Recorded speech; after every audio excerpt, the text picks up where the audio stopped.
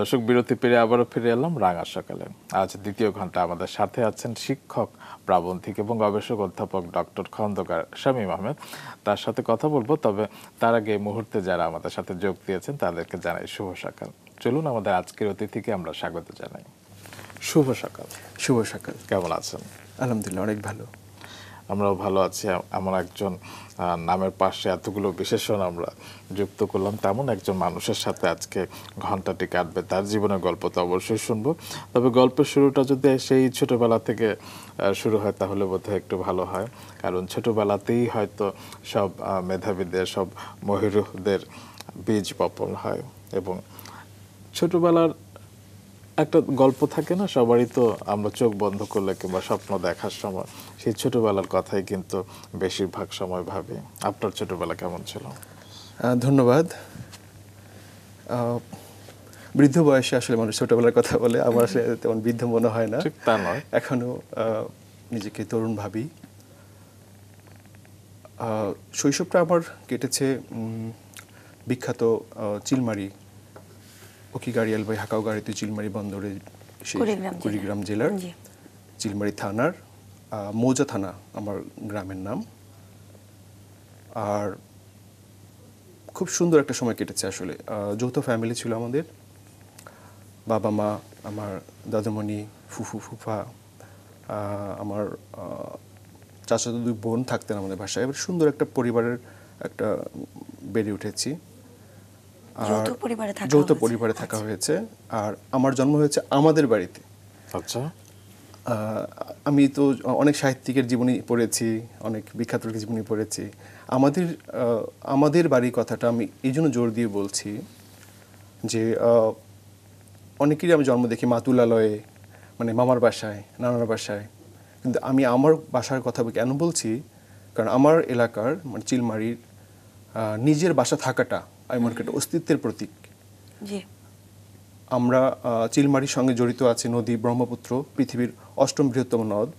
ব্রহ্মপুত্র নদীর যেমন সুন্দর, আমরা যারা দেখতে যাই তারা তো সৌন্দর্যটা দেখি, আমরা ওর দুটো রূপই জানি, সুন্দর এবং ভয়ঙ্কর যে রূপটি।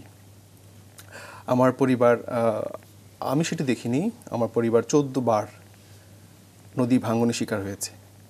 কাজে নিঃস্ব কাকে বলে আমি শুনেছি, গল্প শুনেছি।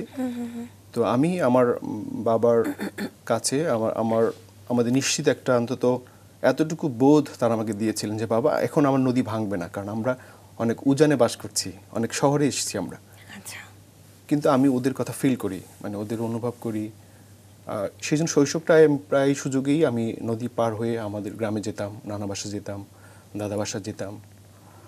আর এই জন্য আমি খুব গর্ব করে বলি যে আমাদের বাসায় হয়েছে, আমার বাসায় জন্ম হয়েছে আমাদের বাসায়। এবং ছোটবেলার গল্প তো শুনছিলাম আমরা একদম, যেহেতু আপনার পেছনে আমরা বৃষ্টির আভা দেখতে পাচ্ছি, বৃষ্টি হচ্ছে চারিদিকে এবং পাশে আপনি নদীর গল্প বলছেন, একদম থই থই করা শৈশব আমাদের স্মৃতিতে অম্লান হয়ে আছে। আমাদের শৈশবের কথা মনে পড়ছে এবং বুঝতে পারছে যে প্রকৃতির মাঝে বেড়ে ওঠা একজন মানুষ পরবর্তীতে কেন এত বিখ্যাত একজন মানুষ হয়েছে, কিভাবে বিখ্যাত হয়েছেন, কি কি করেছেন, কি কি করছেন, সেগুলো আমরা যতটুকু জানি দর্শকদের একটু জানিয়ে আসি, তারপর আবার গল্পে ফিরব। দর্শক, আজকে আমাদের অতিথি অধ্যাপক ডক্টর খন্দকার শামীম আহমেদ, একজন শিক্ষক, প্রাবন্ধিক এবং গবেষক। জাহাঙ্গীরনগর বিশ্ববিদ্যালয় থেকে বাংলা ভাষা এবং সাহিত্যে স্নাতকোত্তর এবং স্নাতক করেছেন তিনি। দেশে বঙ্কিমচন্দ্র এবং মীর মোশাররফ হোসেনের জীবন এবং সাহিত্যকর্ম নিয়ে অল্প যে কয়েকজন গবেষণা করেছেন এবং করছেন, তাদের মধ্যে ডক্টর শামীম আহমেদ অন্যতম একজন। বাংলা ভাষা এবং সাহিত্যের দুই মহিরুহ বঙ্কিমচন্দ্র চট্টোপাধ্যায় এবং মীর মোশাররফ হোসেনের সাংবাদিক সত্তাস্বরূপ বিষয়ে অভিসন্দর্ভ রচনা করে অর্জন করেছেন পিএইচডি ডিগ্রি। বর্তমানে অধ্যাপনা করছেন জাহাঙ্গীরনগর বিশ্ববিদ্যালয়ের বাংলা বিভাগে। ডক্টর শামীম মূলত প্রাবন্ধিক এবং গবেষক। তার চর্চা এবং গবেষণার বিষয় 19 শতকের সমাজ এবং সাহিত্য, সাময়িক পত্র। এ পর্যন্ত তার 24টি গবেষণা প্রবন্ধ বিভিন্ন জার্নালে প্রকাশিত হয়েছে। তার উল্লেখযোগ্য প্রকাশিত বইয়ের মধ্যে রয়েছে জীবনী গ্রন্থমালা বঙ্কিমচন্দ্র চট্টোপাধ্যায়, জীবনী গ্রন্থমালা মীর মোশাররফ হোসেন, প্রত্যয় উপসর্গ অনুসর্গ, সন্ধি সমাস অন্যতম, কপাল কুণ্ডলা এবং কমলাকান্ত, এই শিরোনামে 2টি গ্রন্থ সম্পাদনা করেছেন তিনি। এসব সম্পর্কে তো অবশ্যই শুনবো দর্শক, তবে তার আগে তার ছোটবেলার গল্পে ছিলাম, চলুন সেই গল্পে আবারও ফিরে যাই। পরিবার সম্পর্কে একটু শুনবো, ছোটবেলায় কে কে ছিলেন? ভাই বোন ছিলেন আপনারা, এগুলো একটু শুনবো। আমরা 3 ভাই, 1 বোন, আমি সবার বড়। আর আমার বাবা মোহাম্মদ মকবুল হুসাইন, উনি সরকারি কর্মকর্তা ছিলেন।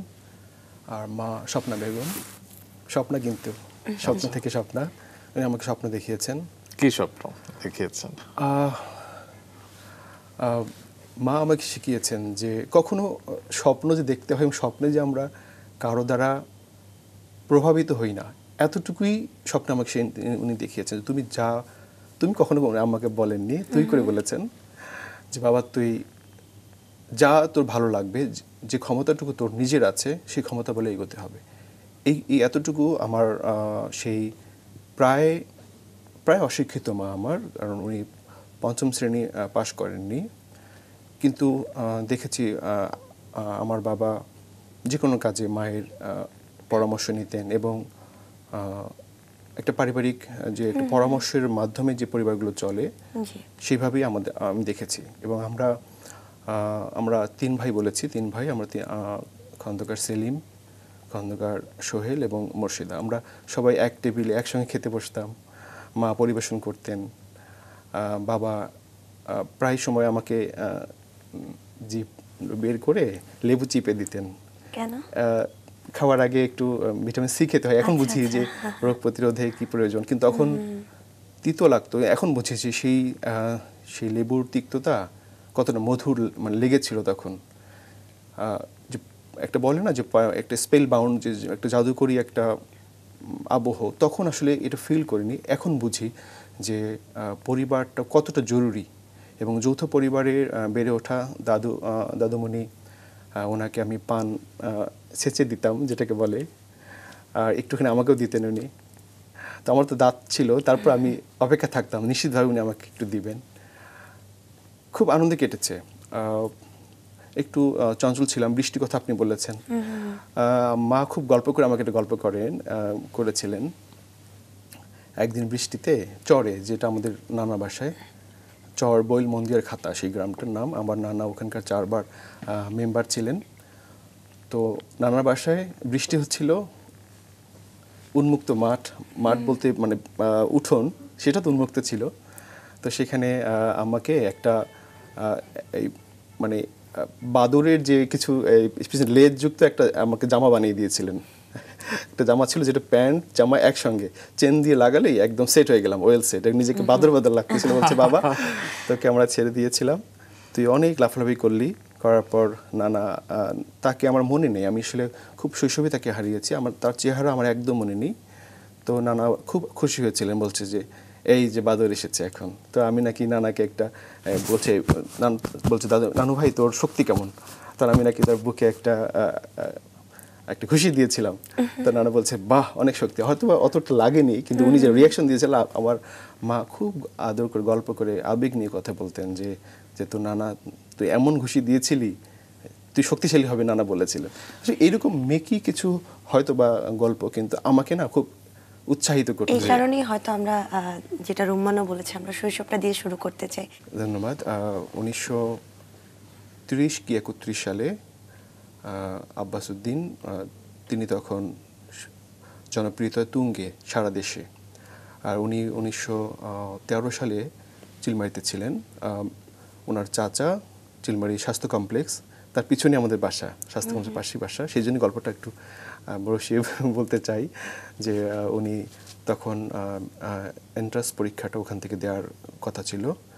তো ওনাকে তখন দাওয়াত দেওয়া হয় যে আপনি আমাদের চিলমারিতে আসেন, একটা গান গেয়ে যান বা একটা কনসার্টের মতো। তো উনি সানন্দে রাজি হলেন। এই গল্পের সঙ্গে সঙ্গে আমাদের চিলমারির সঙ্গে কতটা পিছিয়ে ছিল এবং যোগাযোগ ব্যবস্থার অবস্থাটাও উঠে আসবে এই গল্পে। যে উনি রংপুর থেকে, তখন বাষ্পীয় একটা ইঞ্জিন ছিল, ট্রেন, সেই ট্রেনে করে কুড়িগ্রাম এসেছেন। এখন কুড়িগ্রাম থেকে আমাদের চিলমারি হচ্ছে তখন 35 কিলোমিটার ছিল, এখন একটু কমে, কারণ নদী হয়ে গেছে ভেঙে ভেঙে, এখন 32 কিলোমিটার চিলমারি। তো এই 35 কিলোমিটার ওনাকে যেতে হবে পুরোটাই গরুর গাড়িতে করে। এখন এই সময়টা ওনার আব্দুল গনি ছিল সেই গরুর রাখাল ওনার গারওয়ান যে আর কি বলে।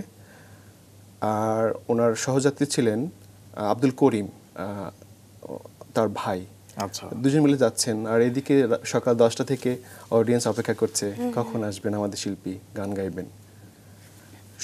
দুপুর, সন্ধ্যা হয়ে রাত হয়ে গেছে, তখনও ফিরছেন না। আর এর মধ্যে এই অপেক্ষায় অনেক সময় মধুর হয়ে যায়। এই আমরা এই অপেক্ষার সময়টাতে, যে সময় তিনি আসতেছেন ইয়ে থেকে, কুড়িগ্রাম থেকে যখন আসছেন, এই সময়টাতে উনি আব্দুল করিম লিখেছেন ও কি গাড়িয়াল ভাই হাকাও গাড়িতে চিলমারি বন্দরে, আর সুর করেছেন তৎক্ষণাৎ আমাদের শিল্পী আব্বাসউদ্দিন। আচ্ছা, এই গানের মধ্যে কিন্তু এক ধরনের অপেক্ষা আছে।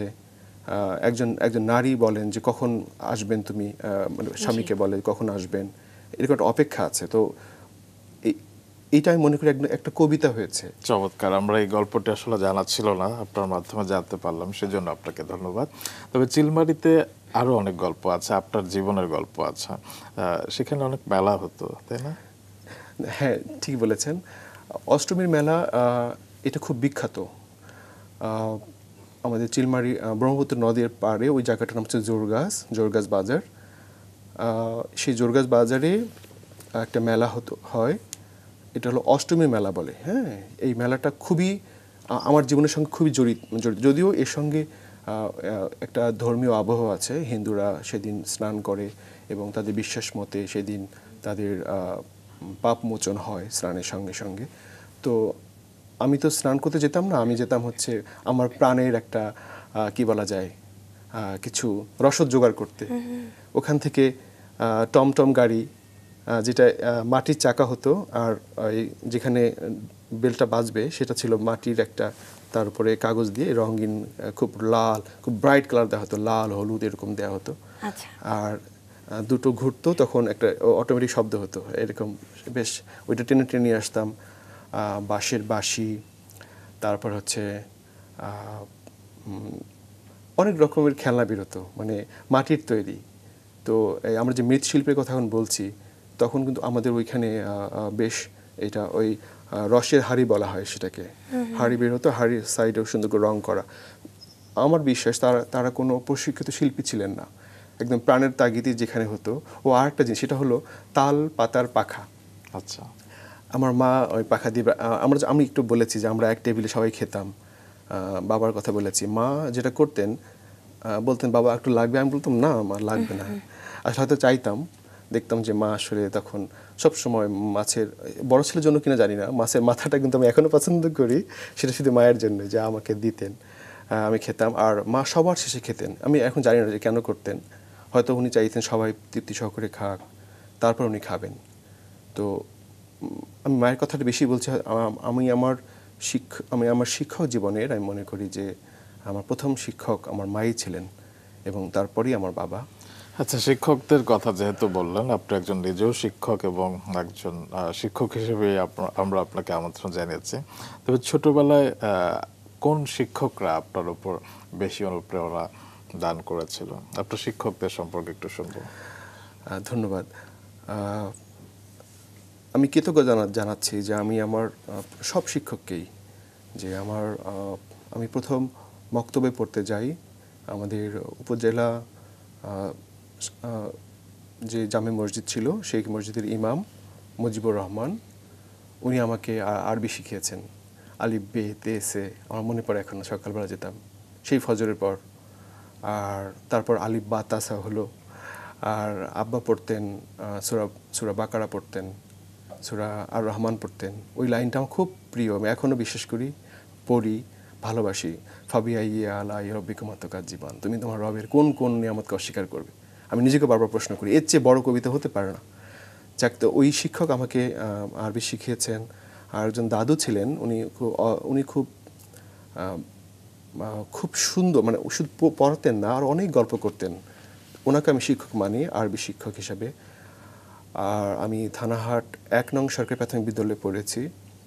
আমার জোবেদ স্যার, উনি হেডমাস্টার ছিলেন। স্যারের ঠিক এই জায়গাটা একটা সাদা রঙের একটা দাগ ছিল। স্যার কথা বলতাম, শুধু দাগটাই দেখতাম।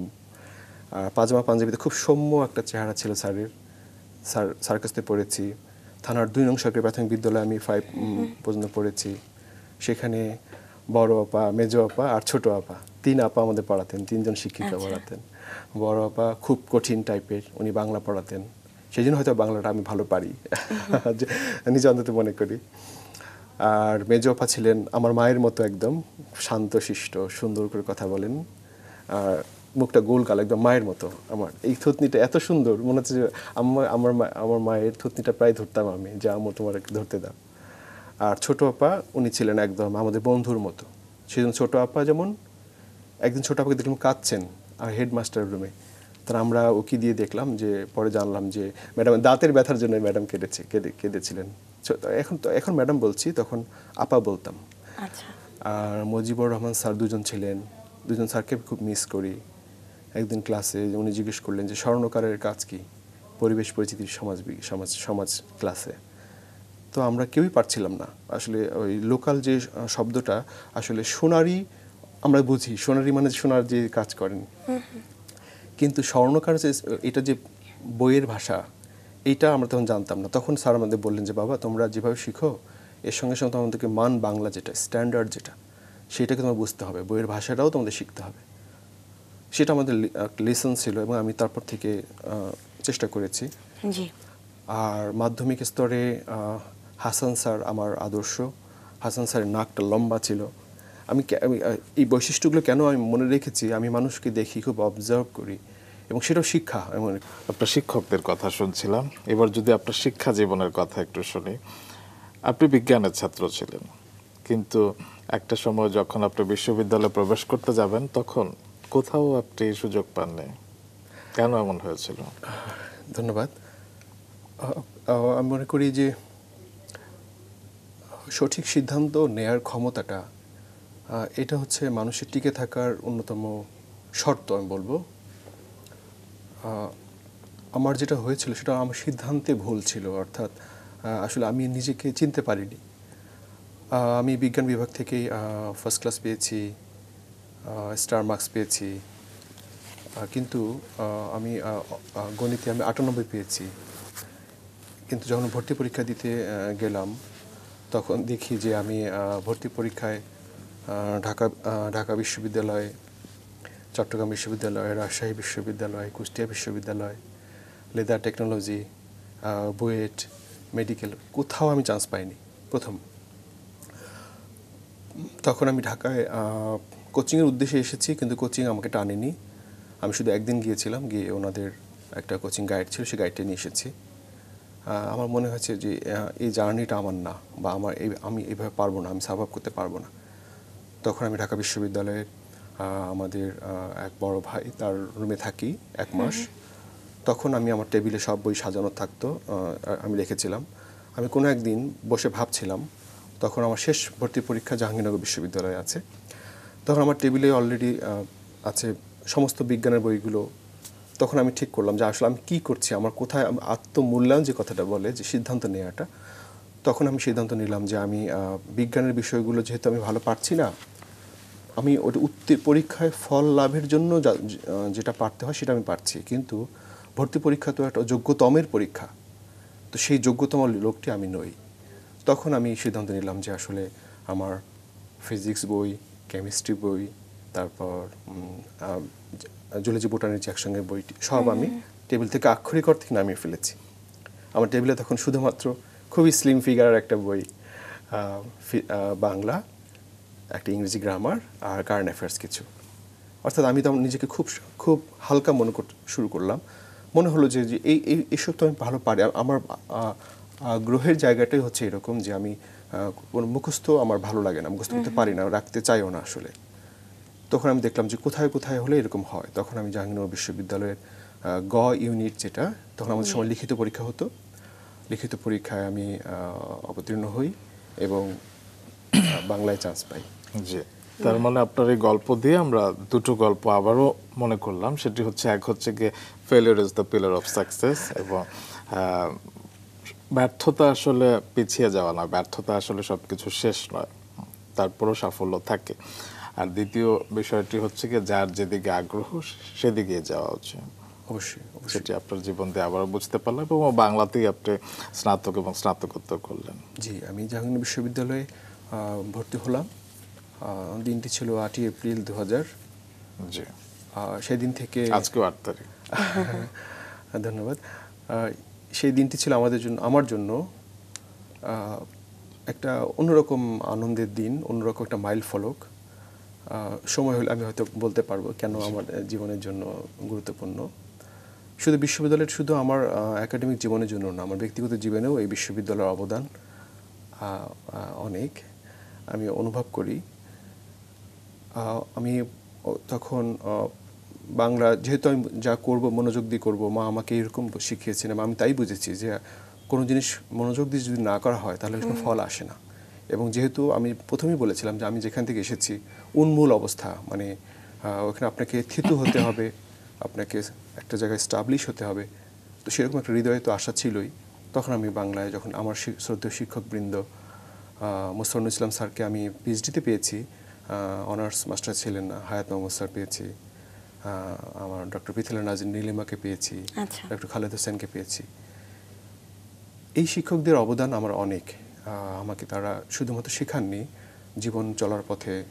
আর বিশ্ববিদ্যালয়ের ক্লাসগুলো অন্যরকম ছিল।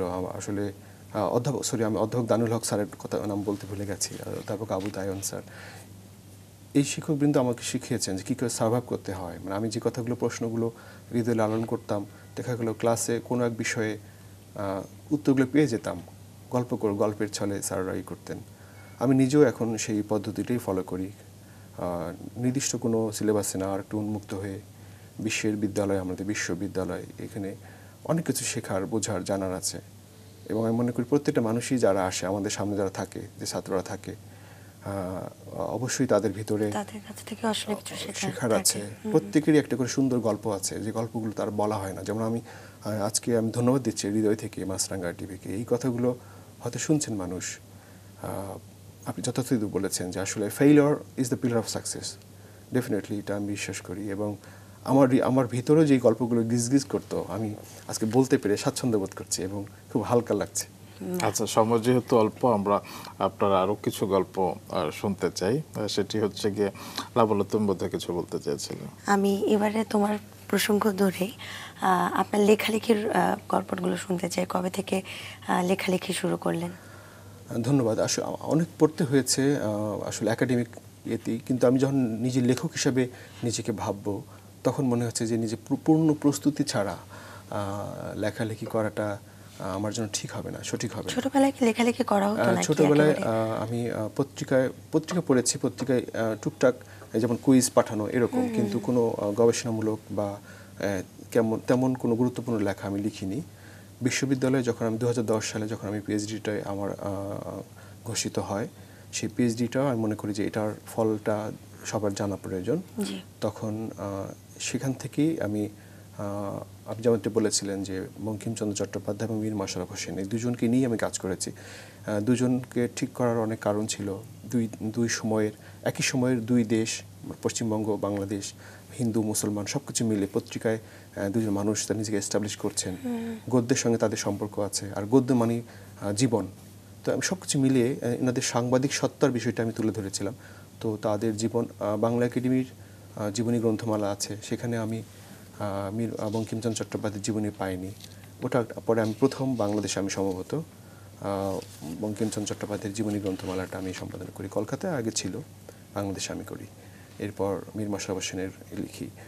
আর আমি ওই যে কথাটি বলেছিলাম যে আমি না বুঝলে সেটা করি না। আমার এই দুটো বই, সন্ধি সমাস এবং প্রত্যয় উপসর্গ অনুসর্গ, গল্পের জন্য বলছি না, ব্যাকরণ। আমরা একটু দর্শকদের দেখাই লাবণ্য। এই বইগুলো তেমন মানে গবেষণা সুলভ নয় বা তেমন গুরুত্বপূর্ণ কিছু না মনে করি না, কিন্তু আমি লেখক হিসাবে তৃপ্তি বোধ করি যে এই গল্পগুলোতে, এই বইগুলোতে আমি গল্প করেছি। ব্যাকরণ যে ভীতির কোনো কারণ নয়, আমি আমার শিক্ষার্থীদের আমি তা বোঝাতে চেয়েছি। খুব গল্পের ছলে আমি এই কঠিন বিষয়গুলো বুঝি। যেমন সন্ধিতে আমি প্রথম বলেছি একটা যুদ্ধ হয়, যুদ্ধ হলে সন্ধি হয়। তো শব্দেরও সন্ধি হলেই দুই পক্ষকে ছাড় দিতে হয়, তো সন্ধিতে তাই হয়। জাহাঙ্গীরনগর থেকে বেরিয়ে আপনার কর্মজীবন শুরু হয়েছিল আসলে কোথায়? ধন্যবাদ। জাহাঙ্গীরনগর বিশ্ববিদ্যালয়ে ওখান থেকে আমি তো প্রবেশ করলাম 8ই এপ্রিল 2000 সালে। আর এর মধ্যে জাহাঙ্গীরনগর বিশ্ববিদ্যালয় আমাকে শিখিয়েছে, পড়িয়েছে, খাইয়েছে বলবো। আর আমার পুরো বলবো যে জীবনে প্রস্ফুটিত করা যে সময়টা, সেই প্রিয় সময়টি জাহাঙ্গীরনগরে কেটেছে, প্রকৃতির একদম শ্যামল ছায়ায়। আমি পড়তেই এমফিলে ভর্তি হই 2005 সালে।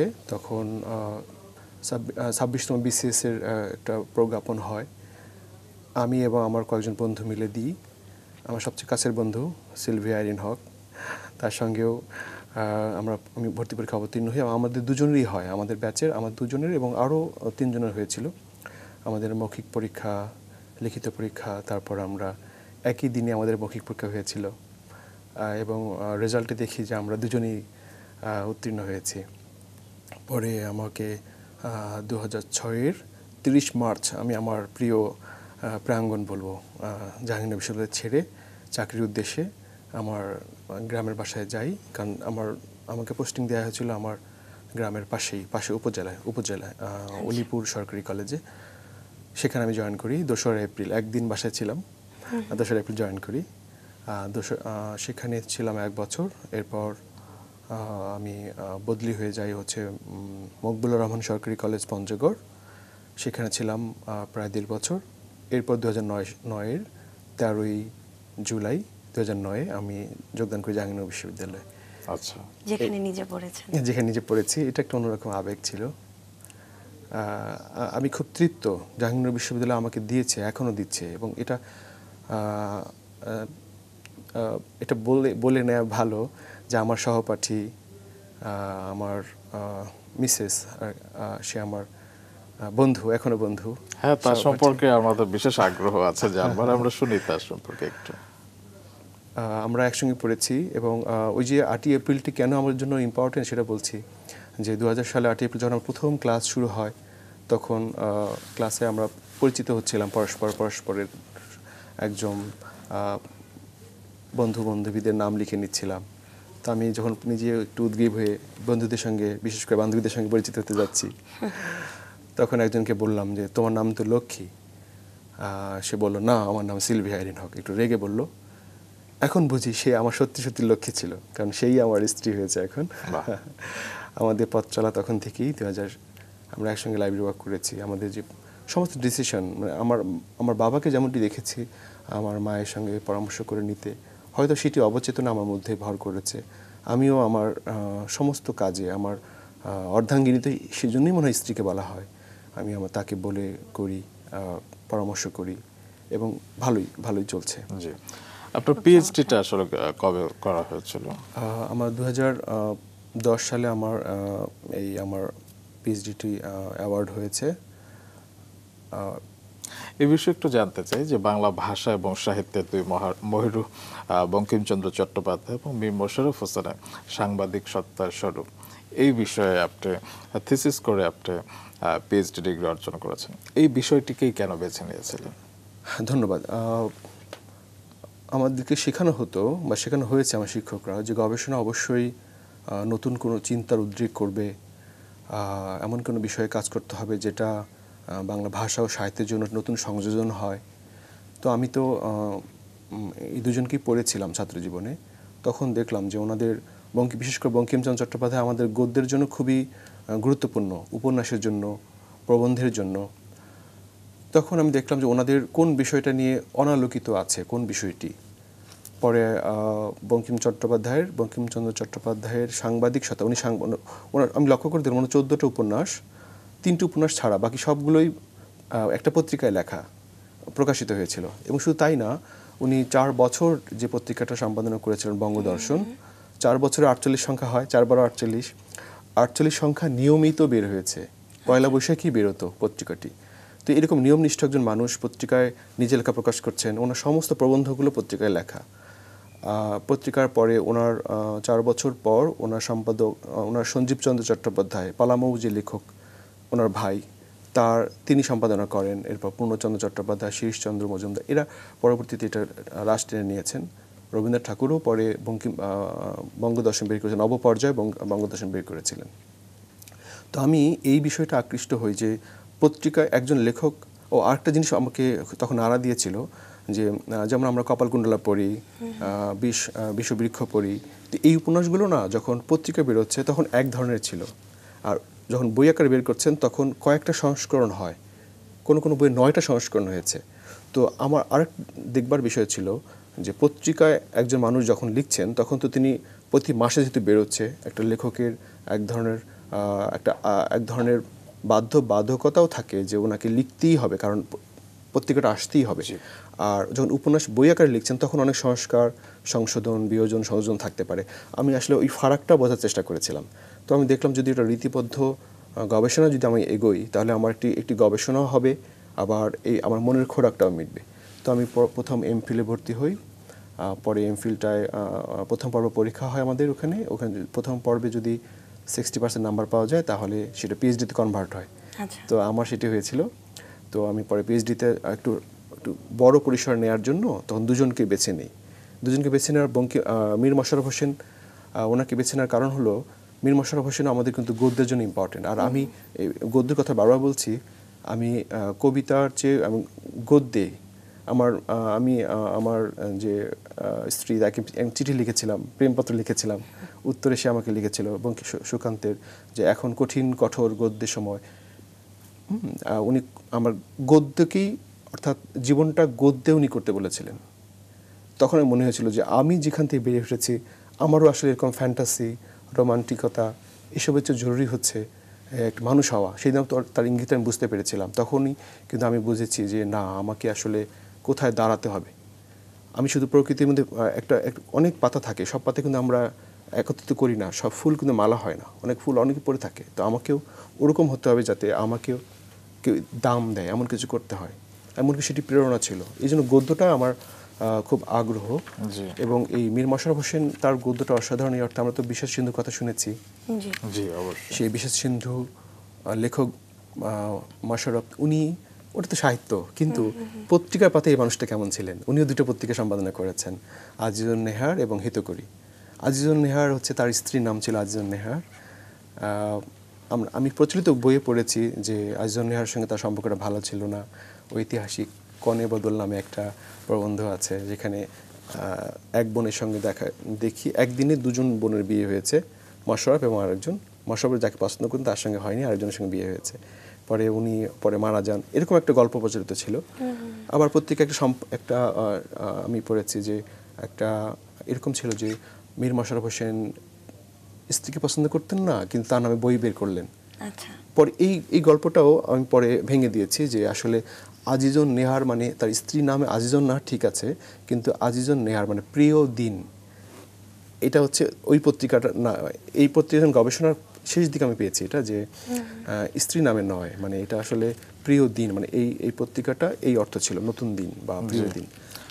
আপনার বইগুলো, জি বলো, তুমি বলো।